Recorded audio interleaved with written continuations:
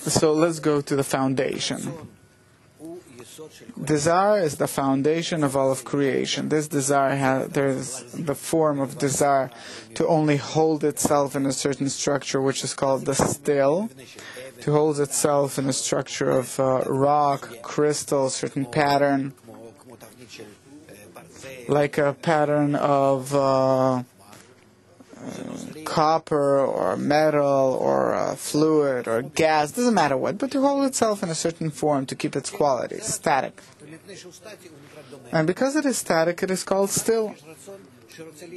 Afterwards, there is a desire that wants to develop, and to develop itself. It's called vegetative. What do you want to say by vegetative? That it has the desire to hold itself? You want to break it, you need to put into it lots of powers if you break this desire.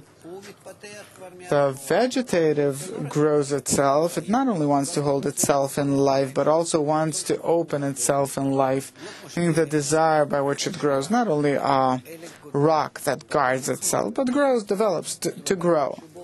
Meaning the desire in it already includes two parts, absorption and ejection, and scrutinizes what's good for me, what's not good for me. Walks on these two legs, good and bad, two powers. More developed is the animate. It lives, it has private life, it procreates offsprings, and so continues to generations. And we also belong to the animate degree as humans. My body belongs to the animate degree. I procreate and live, that's the animate degree. In addition, I have an addition, or people have an addition, which is a social addition, a human addition. I depend on society, I reign society. Also, the animals have partially this. They have flocks and this kind of structure, but in us it's more progressed. Now, besides us progressing in our life in the vegetative, in the animate species, develops in us the next desire on a higher degree, which is called the speaking degree. What is the speaking degree? It's a new desire. Not to simply develop in this life into my body, but it's a desire in order to achieve divinity. What is divinity? A higher force that manages us. Both the still, the vegetative, the animate that manages and leads us to a certain goal. Previously you called this a soul. This desire which developed in this advanced living is called the beginning of the soul. Let's return to the baby born in the hospital. Where is he with respect to this attitude called soul? Doesn't exist yet. Meaning a man grows, age of 20, 30, grows, maybe he had no soul. Beginning of the soul, maybe no soul, but he has this sleeping particle in him, true sleeping particle. But that same sleeping particle also exists in the still, from which later on will develop the vegetative, and the vegetative, the animate. This particle like a potential of development from one degree to the next. Okay, so when I'm a baby, I'm born in hospital.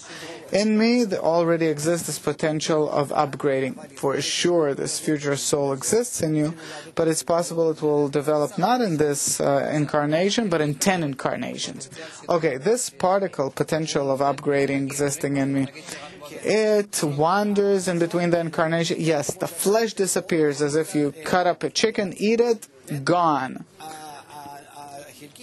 This particle, it has nothing to do with our substance. It is a desire, it is a potential, and it exists and dresses afterwards in the new flesh.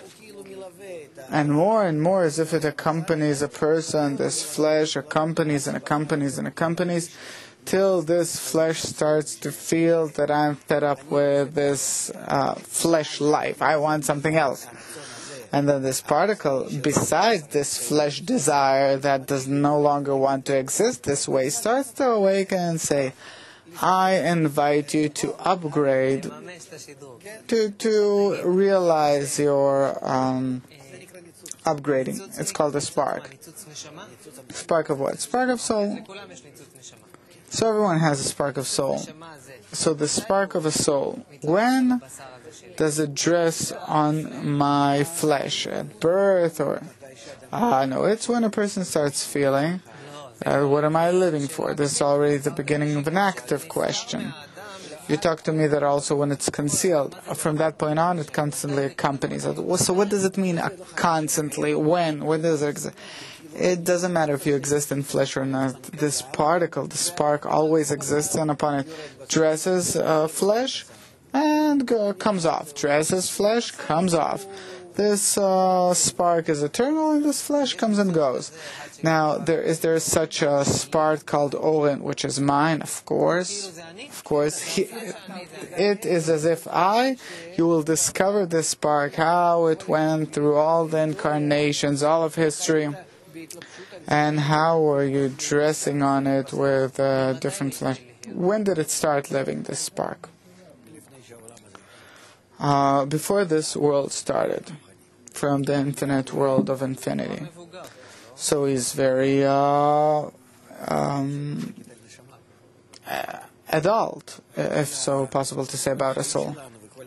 And our life and this flesh, it exists for several of millions of years. You start to think that you're old. Where, according to the soul, are you old? You're not born according to your soul. You haven't even started your life. You're tired. I see that you're... This is interesting. This is exactly the point. What does a person identify himself with? Either with his life, with his body, or the spark with the soul. Okay, this is actually what he begins his path with.